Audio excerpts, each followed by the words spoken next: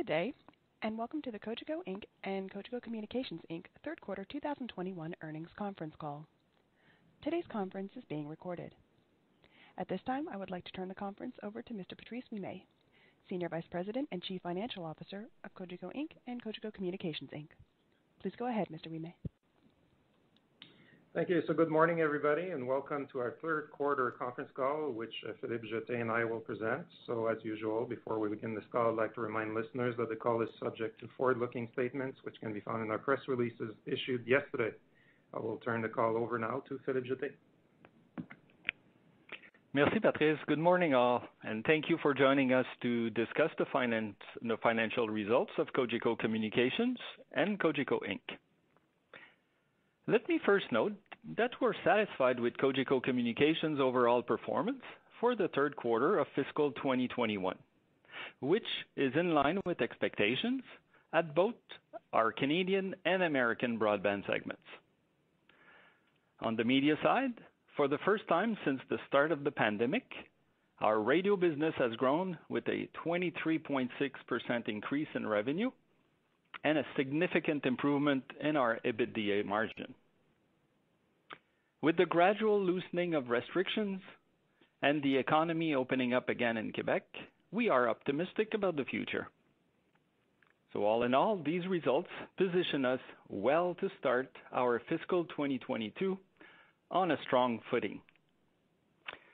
Before going with the specifics in our segments, I'm excited to discuss our most recent announcement from our U.S. broadband subsidiary, Atlantic Broadband, that entered into a definitive agreement 2 weeks ago with Wide Open West, known as WOW, to purchase all of its broadband systems located in Ohio.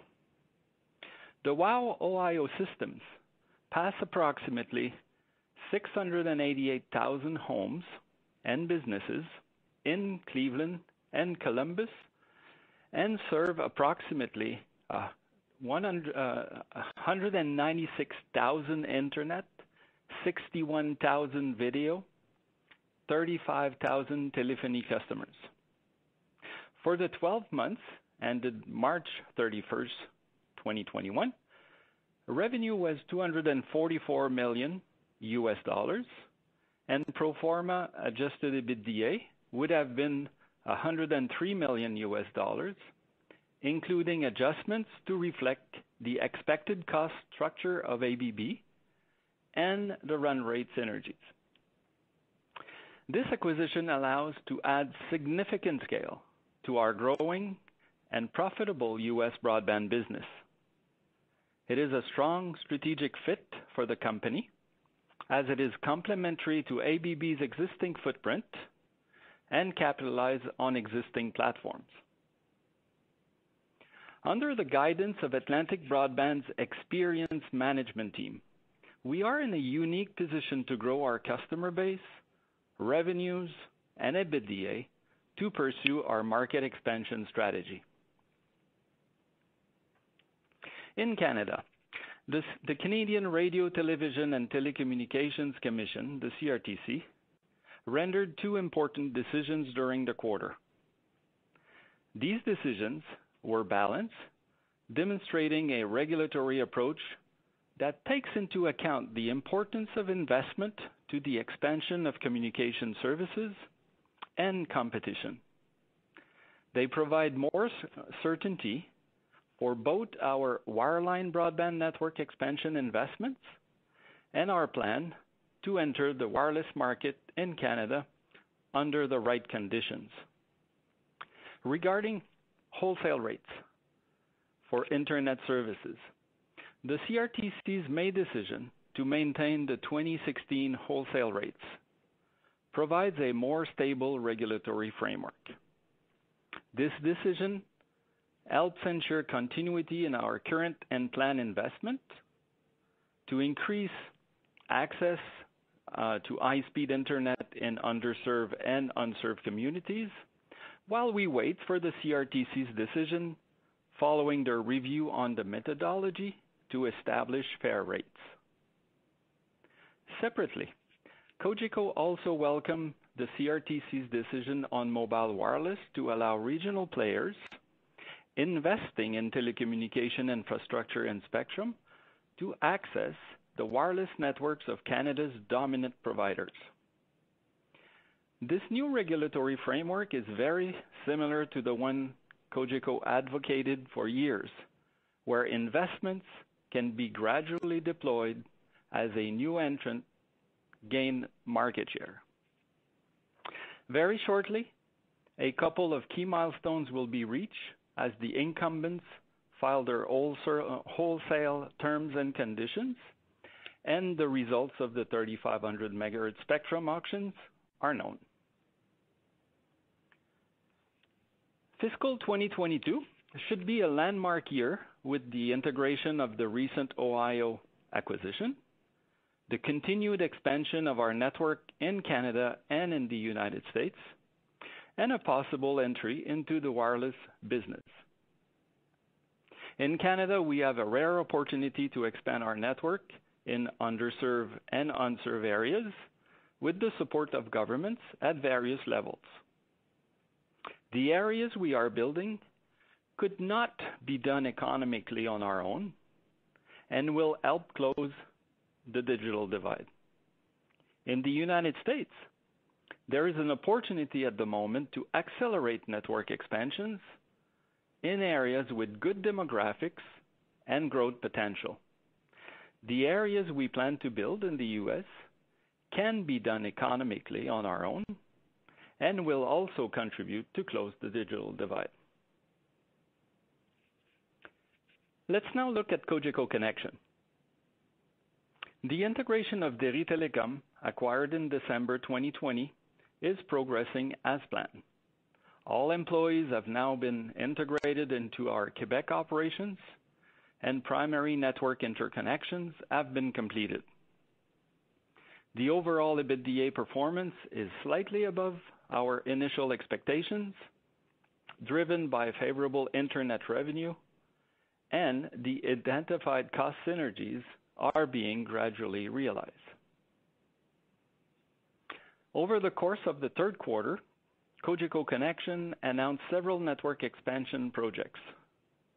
First, we announced on March 22nd that we will carry out 13 fiber-to-the-home network expansion projects to connect more than 54,000 homes and businesses in Quebec.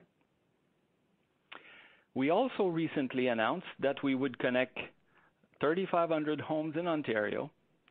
Our expansion into rural areas with financial contribution from the federal and provincial governments represents a unique opportunity over the next few years to connect households in more rural and remote areas.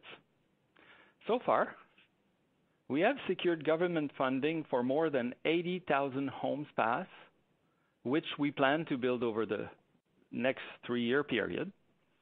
We expect to increase home pass by approximately 3% in fiscal 2022. And since we expect to be awarded government funding for further network expansion projects in Ontario over the next year, homes pass additions for fiscal 2023 could be as large as in 2022.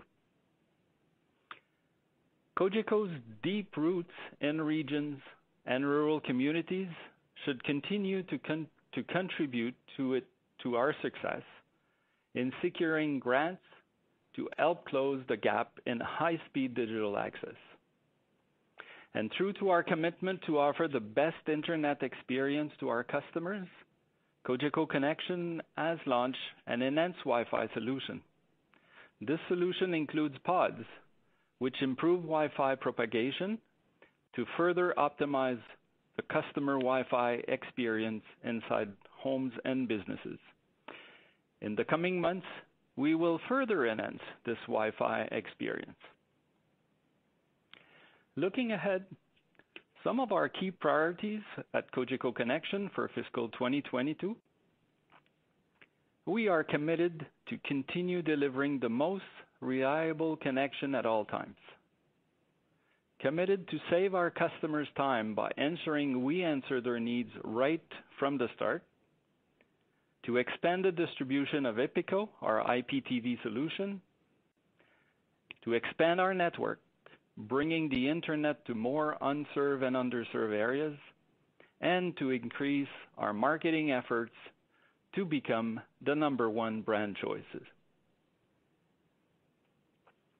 Now turning to Atlantic Broadband.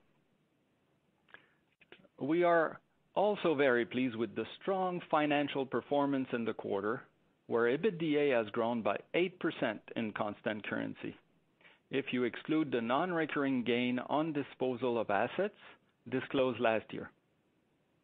This strong performance was achieved despite a higher level of marketing and advertising investment, as these expenses were deferred to the second half of fiscal 21 in the context of the pandemic. Similar to Cogeco Connexion, ABB is also planning to be more active with network expansions. Some of those expansions will be network builds in underserved or unserved areas supported by government grants. However, we expect the bulk of expansions to be in the form of fiber to the home edge outs in adjacent cities with solid demographic and economic growth. As we have been successful with our network expansions in Florida for some time, we intend to replicate such a model in other states, which generally have less competition. We expect to increase home pass by close to 7% in fiscal 22, a pace which could be realistically pursued in fiscal 23 as well.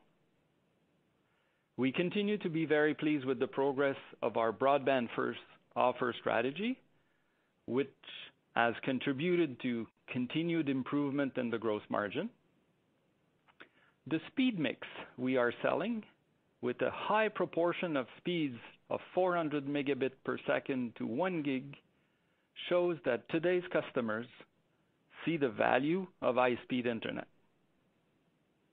The modular design of our offer resonates with customers because of its transparency and flexibility, so customer can select the product they prefer. Priorities for fiscal 2022 at Atlantic Broadband.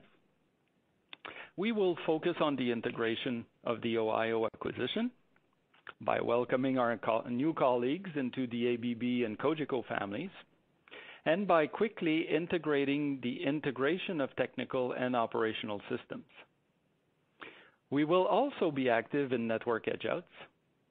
We will continue to implement and refine our new broadband first offer strategy.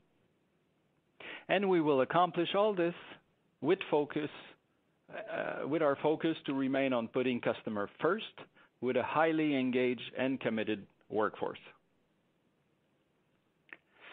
As for Cogeco Media, we are optimistic about the radio outlook as the Quebec economy is recovering, and we see the continued commitment of our listeners, as many of our stations were at the top of the spring numerous ranking. For our Montreal talk station 98.5, for example, it was ranked once again the most listened to radio station in the country. We were also pleased to welcome our new president of Cogeco Media, Caroline Paquet, who joined our team on July 5th. Caroline's successful track record has spanned over 25 years and has earned her a high degree of credibility in the fields of media and marketing. I will now turn to Patrice to present our financial results. So thank you, Philippe. So revenue at Cogeco Communications is up 8.8% and EBITDA 5.8% in constant currency when we compare to the same quarter last year. This was driven by EBITDA growth of 6.4% at Cogeco Connexion and 5.9% at Atlantic Broadband. Free cash flow increased by 14% in constant currency. The increase is mainly due to higher EBITDA, the decrease in financial expense, and a one-time adjustment to the current income taxes in Quebec, which harmonized with the federal legislation on accelerated tax depreciation. Capital intensity in the quarter was essentially stable at 20.3% when compared to last year. We are confirming our fiscal 2021 financial guidelines. On a constant currency basis, we continue to expect mid to high single-digit percentage growth in revenue and EBITDA, and low double-digit percentage growth in free cash flow.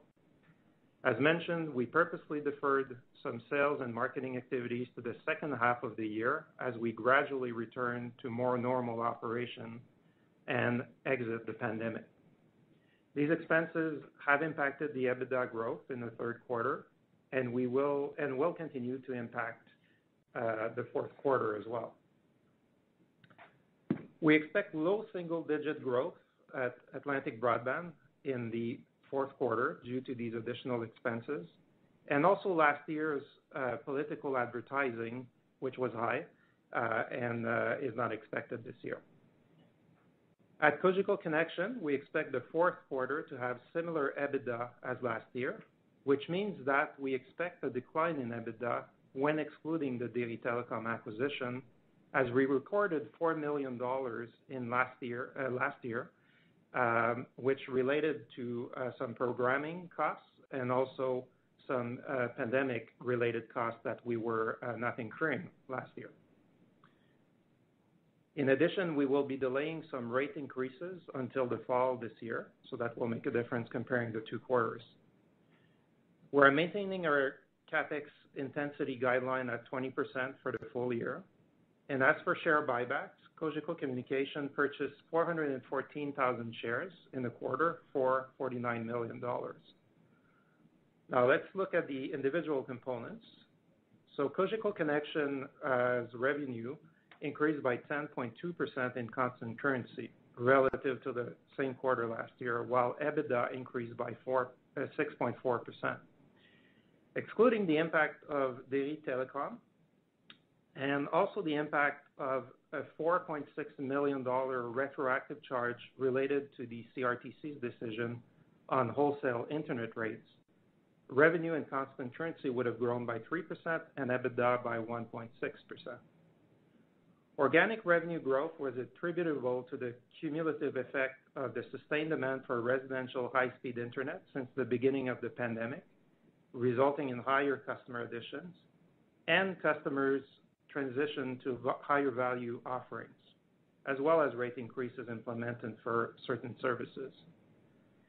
The organic EBITDA growth was lower than last quarter, but was expected due to the higher marketing and advertising expenses, which I mentioned before. The broadband customer additions were modestly lower compared to last year, but ARPUs were higher due to more sales of higher tiered products. The video product losses were lower than last year, partly due to our IPTV launch. And finally, the phone losses were in line with historical trends. Now turning to Atlantic Broadband, revenue in constant currency increased by 7.2% in the third quarter compared to last year, while EBITDA increased by 5.9%. Excluding the disclosed non-recurring gain we had last year of $1.7 million, the EBITDA would have grown by 8% in this quarter if you exclude that gain. Organic revenue comes mainly from higher residential internet service customer additions, rate increases implemented for certain services, and also strong growth in our business sector. Similar to Cogeco Connexion, Atlantic Broadband incurred some higher marketing and advertising expenses in the quarter, as these expenses were deferred to the second half of the year in the context of the pandemic. Broadband customer additions were higher than last year due to continued strong demand for the product and the successful launch of our Broadband First new offer strategy. The video customer decline is mainly related to the new approach, the Broadband First approach, and the fact that we don't offer video-only services anymore except for bulk units. And the phone product decline was relatively modest. Now let's take a look at Cogeco Inc. In the third quarter, consolidated revenue increased by 9.3% and EBITDA by 6.2% in constant currency. The broadband and media businesses both contributed to strong results. Even though the media business continued to be impacted by the pandemic, we are noticing an encouraging recovery. Revenue related to the radio operation increased by 23.6% in the third quarter compared to last year, which has been significantly impacted last year by the pandemic. I will now discuss the Cogeco Communications preliminary financial guidelines for the upcoming fiscal 2022 fiscal year, which exclude the impact of the recently announced acquisition of the Ohio cable systems from WOW, as the acquisition is expected to close only in the first quarter. We will be only in a position to update the guidelines for that acquisition once we know the closing date. On a constant currency and consolidated basis, Cogeco Communications expects to grow both revenue and EBITDA in the range of 3.5 to 4.5%. The Déry Telecom acquisition, which was completed in December 2020, should contribute about 1% of this growth, as next year will include a full year of operation. At Cogeco Connexion, we expect mid-single-digit growth in revenue and EBITDA, resulting from low single-digit organic growth and the impact of the Déry Telecom acquisition. The organic growth should stem primarily from strong demand for residential internet and the upselling of customers to higher tiers, as well as the recent launch of the IPTV product. At Atlantic Broadband, we expect mid-single-digit organic growth stemming from expected continued demand for the residential and internet product, helped by our broadband-first strategy and the post-pandemic business growth opportunities. We expect quarterly comparisons to be somewhat the inverse of this year, and we will be comparing a more normal year post-pandemic with a year where we concentrated our sales and marketing expenses in the second half of the year. For that reason, next year, we expect the first half comparisons to be weaker than usual and the second half to be stronger. Organic revenue comparisons in the first quarter of fiscal 2022 are expected to be the lowest, since Cogeco Connexion is delaying some of its rate increases, and Atlantic Broadband expects lower revenue from political advertising. And as I mentioned, we intend to invest more in normalized sales and marketing expenses next year in both countries. And let's remember that the first two quarters of fiscal 2021 in both countries had exceptionally strong year-over-year growth. Now, turning to capital expenditures, we are planning for capital expenditures in the $690 to $720 million range, which includes $230 to $240 million in network projects. And these numbers are net of government subsidies, which are primarily related to the expansions in Canada. This will result in a capital intensity of approximately 27%, and excluding these expansion projects, it would be about 18%. The network expansions will result in higher capital intensity in both countries, but are necessary to seize a unique window of growth opportunity.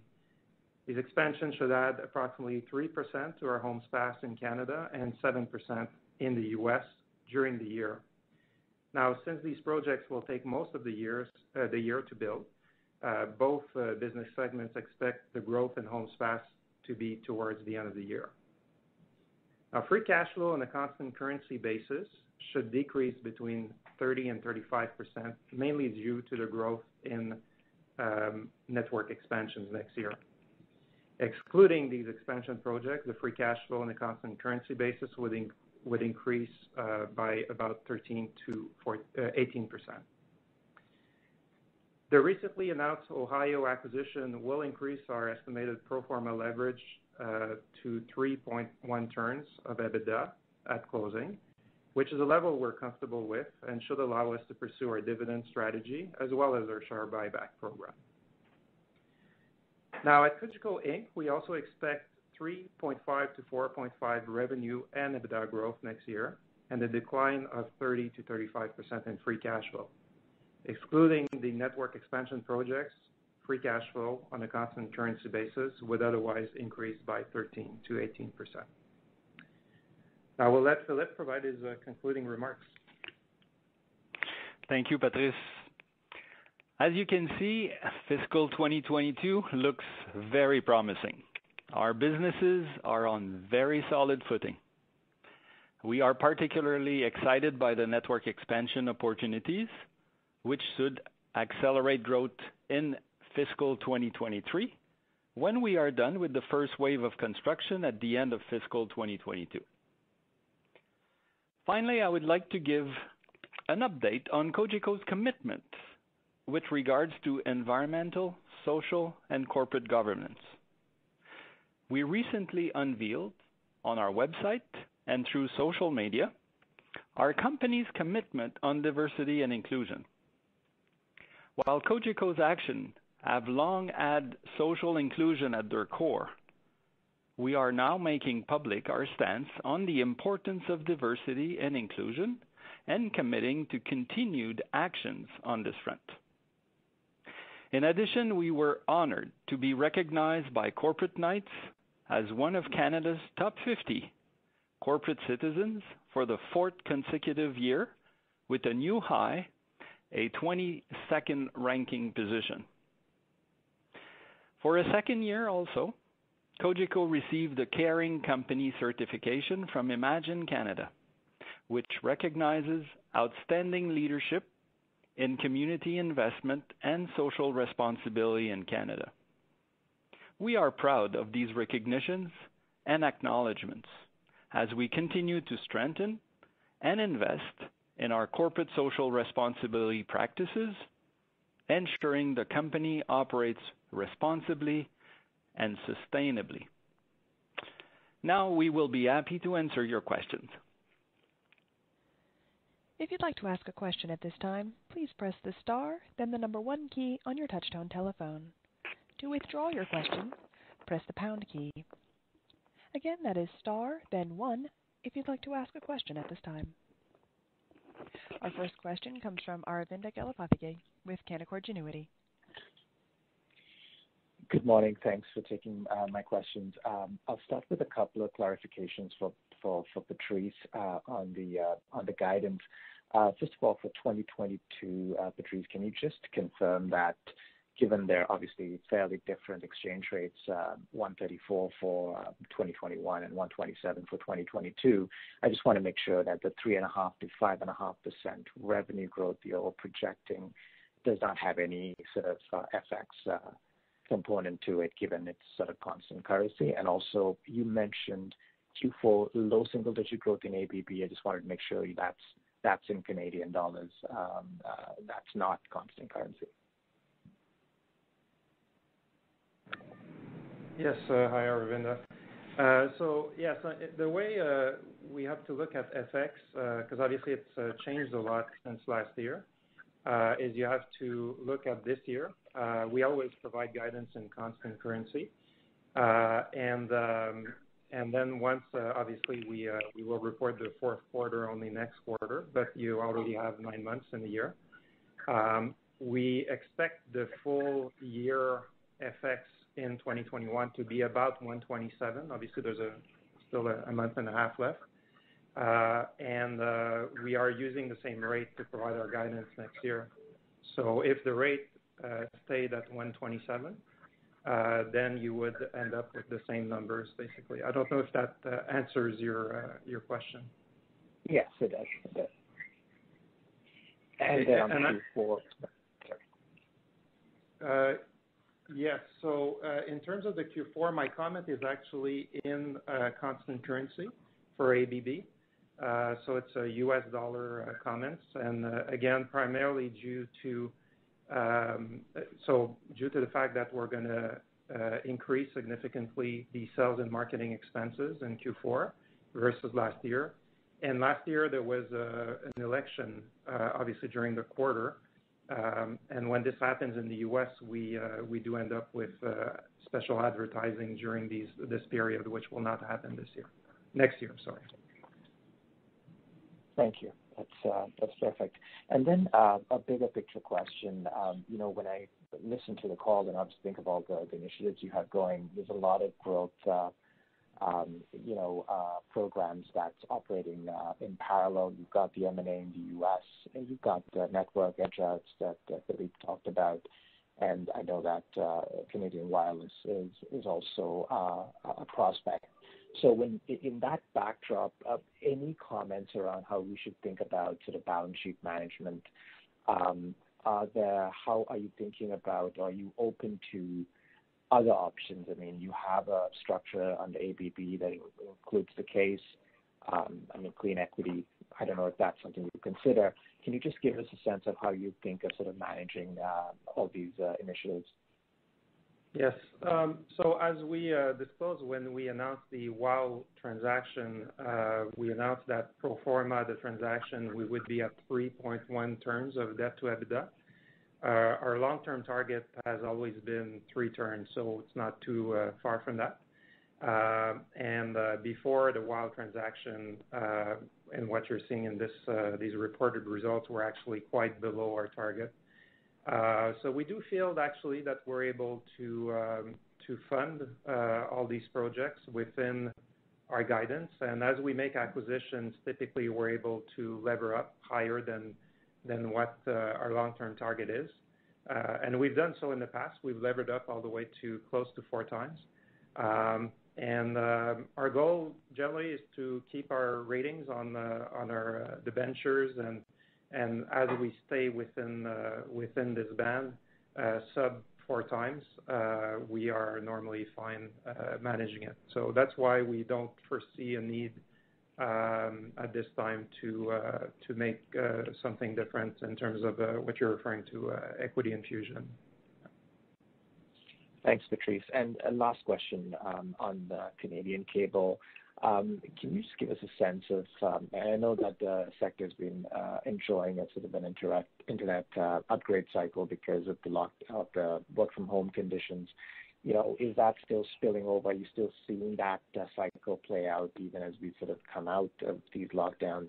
And on the promotional side, at least our surveillance suggests that things are still quite, not, within a band, certainly not out of control between Rogers and Bell as well. Is that sort of your observation as well? Thanks.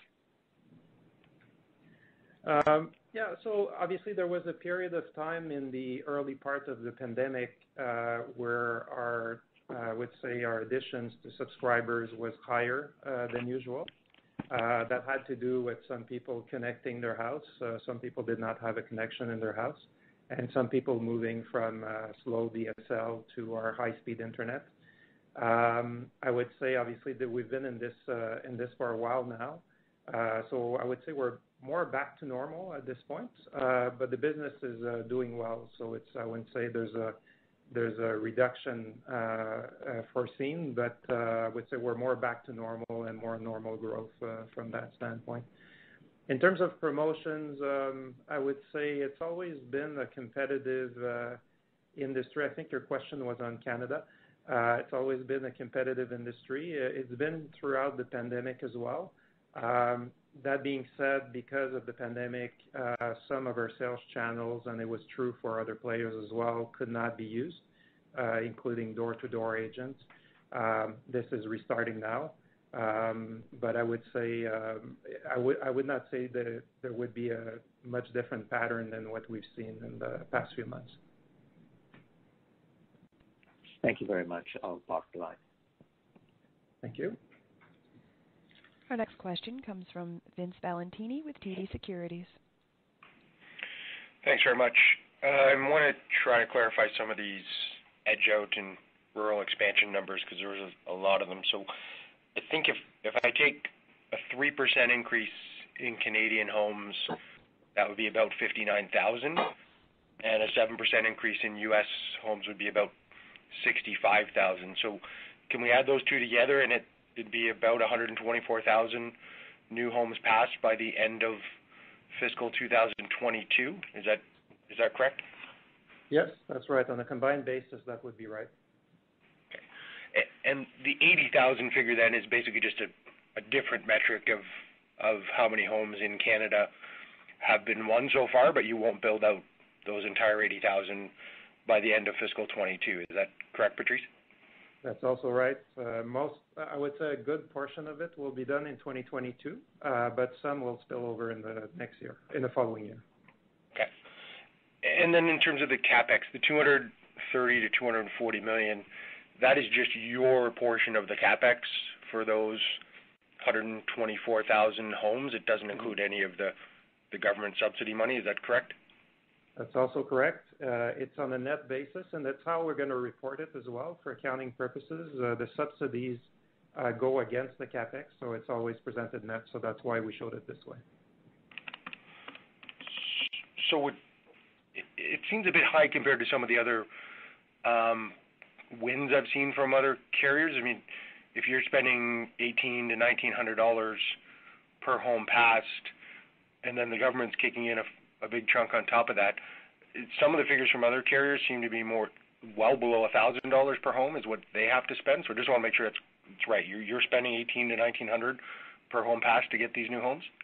Yeah, so we obviously every project is different. There's some in Canada, some in the U.S. as well. In the U.S., there's less government subsidies, whereas in Canada, most of them are with government subsidies.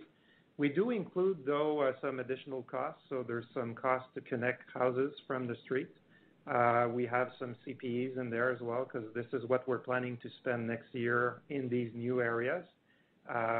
So it's not always very comparable if a distributor will use only the network costs without the connection and the success-based capex. So we did include some success-based capex in these numbers, which explains part of the difference.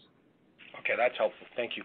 And last one is, just to be clear, your 3.5% to 5.5% revenue and EBITDA growth guidance, you're assuming zero contribution from these new homes, like none of them will be connected by May, June of next year, so you may get a quarter of the year with some subscribers hooked up. You're assuming that's zero within the guidance?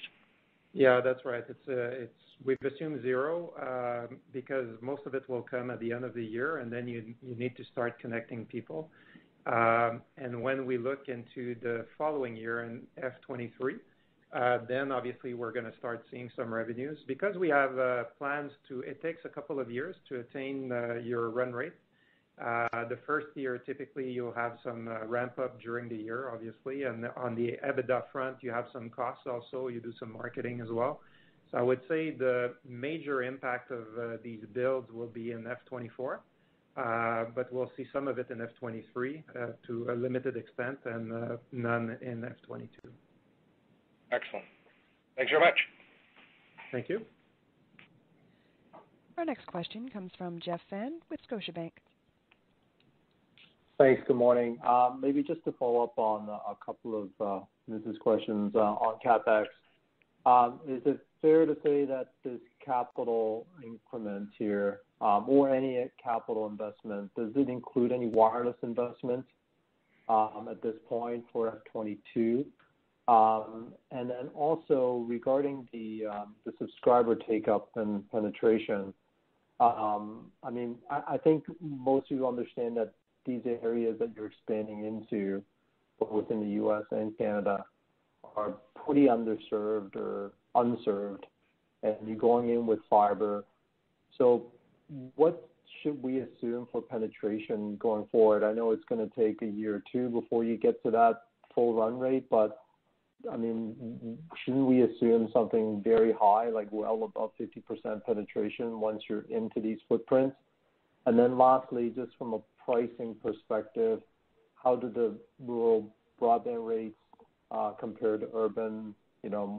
Our understanding is rural tends to be a bit higher just because of the higher cost, but you've got some subsidies. So how does that all balance in terms of the rates at the end? Thanks. Okay. Hi, Jeff. Yeah, it's on the CapEx. These are the expansion of wireline CapEx, so the 200 and 240 million I referred to. So it's more traditional expansion with fiber to the home, as you pointed out. In terms of take rates, we are planning, and we've added some information in the IR presentation to that effect as well. So we're planning in Canada to get to a 50% penetration rate. Our target is 3 years to get there. Hopefully we can do better than this, but that's what we assume for now, with unlevered returns in the mid-teens. So it's, again, unlevered is an important word here, so mid-teens. In the U.S., there will be a mix of projects. Some are in areas that have very little competition, so underserved, and some come with government subsidies. But I would say the majority is not that case, where it will be more competitive areas, like we're doing in Florida, and we've been doing for many years as well. So for that reason, the target in the U.S. is 36% over 3 years as opposed to 50%. In terms of and it would be a similar return as well. In terms of pricing, I would say we don't have major differences in pricing in Canada. In the U.S., it would be true as well, except in Florida, when we get into bulk units, then usually there's more discounts because it's a quite different market and a lot of efficiencies on the capital front. But otherwise, I would say you should not assume a major change in our ARPUs. Okay, thank you. And then just finally on capital allocation, you're now committed to the expansion in the U.S. with Wow assets. You're committing to network footprint expansion both in Canada and the U.S. So that's a lot of capital to be deployed. In terms of what's next on opportunity, can you talk about the next set of priorities regarding capital allocation? Yeah, I would say our capital allocation is similar to usual, and it's basically to invest in our business, so grow our business, introduce new products, add capacity as well, so we can sell higher tiers of services, and there's the IPTV product, so that's one area. Acquisitions has always been the case. I would say, obviously, with the Ohio acquisition, we should expect smaller transactions if they present themselves in the short term, because this one is obviously a larger one. The network expansions is something we find is unique right now, as these government subsidies are available to grow in areas where we could not economically do it in Canada before. We have to seize that opportunity. So that will probably last. It will last more than 1 year. We think F22 will be probably the larger amount, and then declining a little bit in terms of investments afterwards. But it depends on how many additional homes passed we win in the next few quarters, as we're applying to a number of these additional projects. And in the U.S. we'll see, but we see an opportunity right now to go in areas where we are confident we can get good share and good returns. As for other projects, we'll have to see what comes, but I would say that's what we're focused on right now. And maybe just to clarify, are you not mentioning wireless because it's pretty low in terms of priority, because it's pretty low in terms of return? Is there a reason why wireless is not mentioned? Yeah, for wireless, actually, sorry, I forgot to mention it. It's one of our capital allocation priorities if we decide to get into it. I will not comment on spectrum auctions. As you know, I can't comment on this. But in terms of capital and fixed asset capital deployment, if we do get into it, we've always said, and it's still true today, that we would like to invest as we grow and benefit initially from the MVNO regime, and then invest in networks as we grow, as opposed to day one for fixed assets. Great. Thanks, Patrice. As a reminder, if you'd like to ask a question at this time, please press the star, then the number 1 key on your touchtone telephone. Our next question comes from the line of Jerome Dubreuil with Desjardins. Thank you. Bonjour tout le monde. First question on your guidance. Again, the MD&A says that you expect benefits from work from home will continue after the pandemic. Does that mean you expect customers will stay on the plans they chose, or do you rather mean that the pace of increased adoption and ARPU growth could be higher for longer? Yeah. So, well, it's difficult to tell. We don't expect major changes. I think the bigger change will be that we initially were able to add more subscribers than normal for the reasons I explained earlier to another question.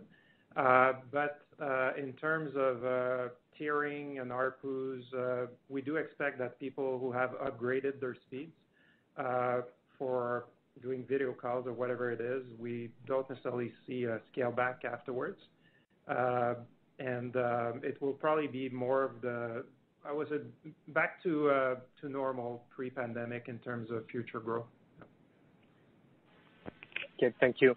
And then on the Biden executive order from last week regarding potential restrictions to maybe bulk units and contracts with landlords, what percentage of your U.S. business is based on that type of contract, and how do you anticipate this decision could impact the business? Yes, Jérôme, it's Philippe. Well, we do not anticipate material impact from the direction the Biden administration is actually guiding the FCC and other regulatory and policy bodies. We on the Canadian side, we've experienced many of these in the past. It's highly competitive, and the regulatory structure in Canada is already more complex. So we're used to operate under these conditions, shall they come. But from what we have seen so far, we do not expect material impact. Great. Merci, monsieur. Thank you. Again, if you'd like to ask a question, that is star, then one. Our next question from the line of Matthew Griffiths with Bank of America. Hi, thanks for taking the question.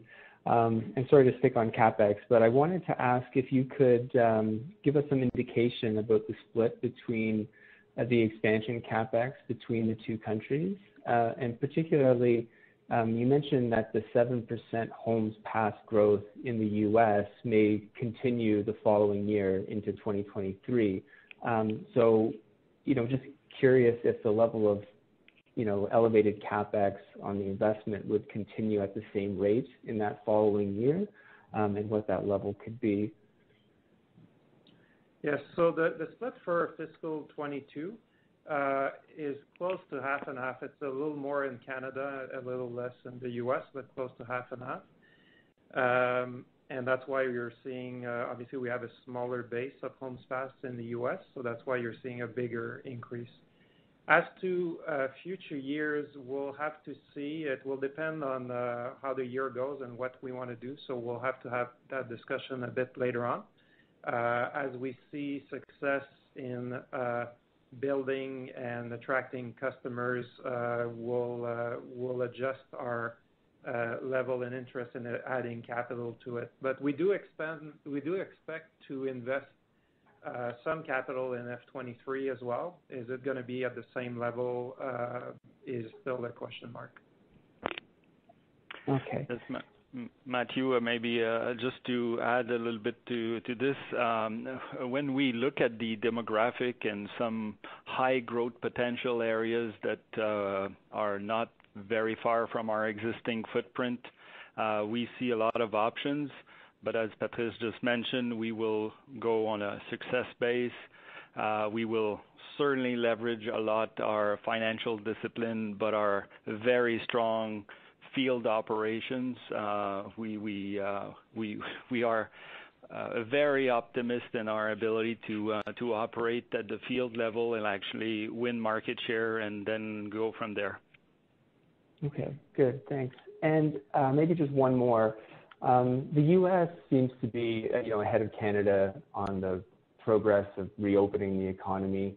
I think, you alluded to in both markets, the sales and marketing expense picking up as you progress into the year and into the beginning of next. And should we see what's reported your EBITDA margins for the U.S. as indicative of, how the reopening additional costs from sales and marketing will impact Canada as well?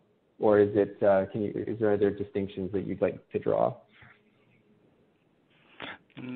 Well, there's not a major customer behavior between the two countries. It's more in relation to the market demographic and the competition level at the market level. So we have excellent products, really good customer service, and this is what really is making a difference. This customer during the pandemic has adopted higher speed in our services. We're expecting that first they will retain high-speed access, and second, the application space continue to deliver more and more application hungry, and the sweet spot now of speed in terms of tiering is between 100 and 500 megabits. So we can continue to support the high demand and keep people connected. Okay. Yeah, and Matt, if I can add also on the margins, if I got your question correctly as well. In terms of margins in Canada, we are seeing next year to be in a similar place as this year. That's EBITDA margins. And in the U.S., we'll probably see an increase as we have introduced broadband first, and it emphasizes internet, a bit less video. Although we're going to introduce an IPTV product, so we're still believing in the video product, but still we do expect more skewing towards internet. That should benefit the margins. And when you compare the two countries, then it's a little different because the consumption of video is different in the U.S. versus Canada, and the packages are typically bigger, more expensive, and that's why the EBITDA margins naturally are lower in the U.S. The dollars can be there, but the percentage is naturally lower in the U.S. than in Canada. All right, good to know. Okay, thank you so much.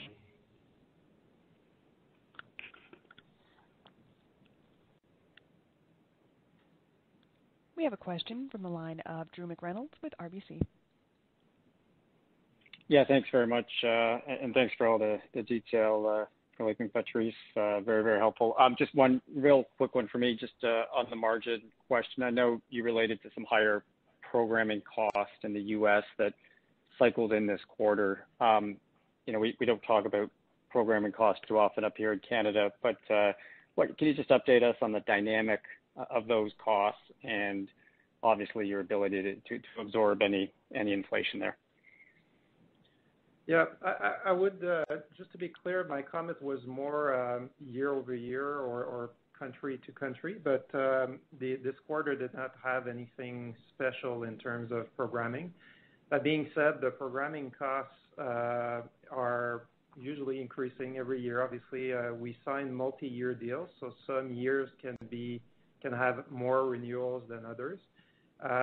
We've seen years in the past where the cost on a subscriber basis was double digit, but I would say it's single digit now, so that's something we can manage. We do pass through those cost increases to customers as well, but at the same time, we try to offer flexibility to customers. And again, through our broadband first approach and IPTV product, if customers want to allocate dollars between video and internet, the idea is to provide that capacity to the extent we can control it within the guidelines of the content contracts we have. Super. Thanks, Patrice. I'm not showing any further questions at this time. Okay, great. Well, thanks everyone for being in today's call. So we look forward to disclosing our fourth quarter results in November. And feel free to call us if you have any questions. In the meantime, thank you. Bye now. This concludes today's conference call. Thank you for participating. You may now disconnect.